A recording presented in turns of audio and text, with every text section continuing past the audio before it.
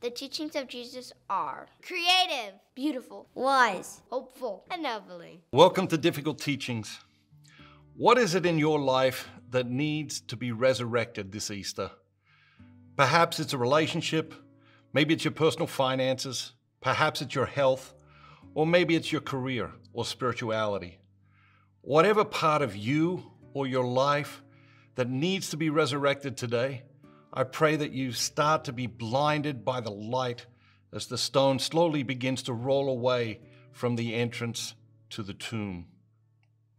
What are the most important events in history? We've spent the past several days reflecting on them and reliving them. The whole world changed on Easter Sunday.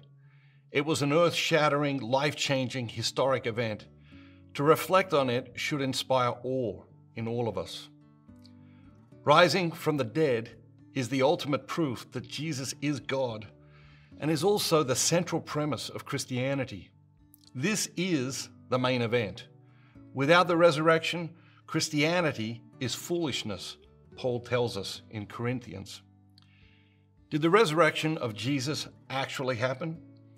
Though there is plenty of evidence to suggest that it did to those who have an open and honest heart, I cannot prove it. There has to be room for faith. Otherwise, it wouldn't be called faith. It would be called certainty.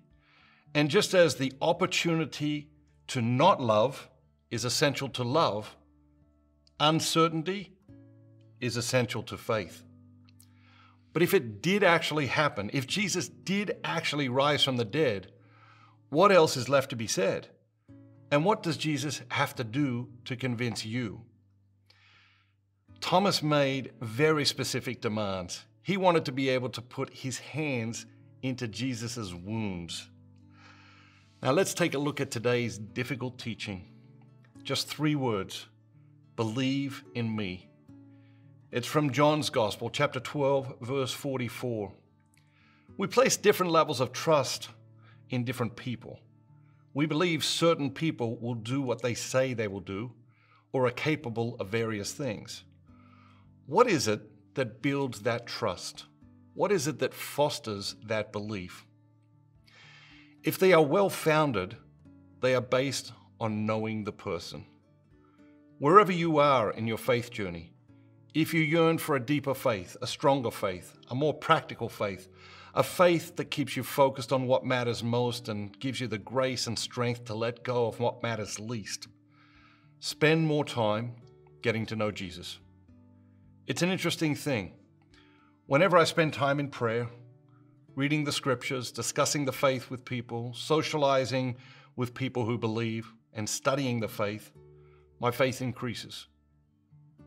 Through all these experiences, I come to know Jesus more. And the more I know him, the more I believe in him. The only people who don't believe in Jesus are the people who don't know him. Knowing him makes it impossible not to believe in him. And so my Easter desire for you this year is that each day you will take the time to get to know him a little more. If you do, I am certain that something wonderful is about to happen. Happy Easter.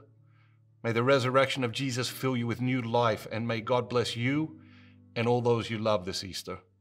It has been an honor to make this journey with you through Lent, and I hope it has been your best Lent ever. Thanks for watching. See you next time. Bye. Have a great day.